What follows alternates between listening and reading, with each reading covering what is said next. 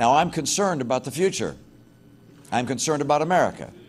I'm concerned about the direction America's headed. The White House proposed a sequestration, kind of a gun to your head opportunity, which is if Congress couldn't get the job done properly and the president couldn't lead them, why, they'd make devastating cuts to our military. It's a strange proposal in the first place. It's even stranger that it's being put in place. As Secretary Nicholson indicated, the impact will be immediate and significant right here in Virginia. 136,000 jobs will be lost in Virginia as a result of this move. But when the Secretary of Defense said it would be devastating, he wasn't referring merely to the loss of jobs in Virginia or any other state for that matter. He was thinking about our national security priorities and needs.